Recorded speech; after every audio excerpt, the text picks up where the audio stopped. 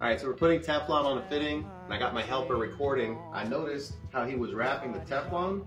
He was going in the correct direction by going this way, but the problem is, as he was wrapping, the Teflon was sort of getting away from him, and he was constantly having to sort of curl it up or twist the hose. You don't want to do that. It's just harder. The right way to do it is you hold the fitting in your left hand, you grab your Teflon, start it with your thumb, and you have this thing wrapping in such a direction that it's always tightening up on you, and you just leave a little bit to come out. And that way the Teflon tape's never gonna wrap away from you. And it just makes it a little bit easier.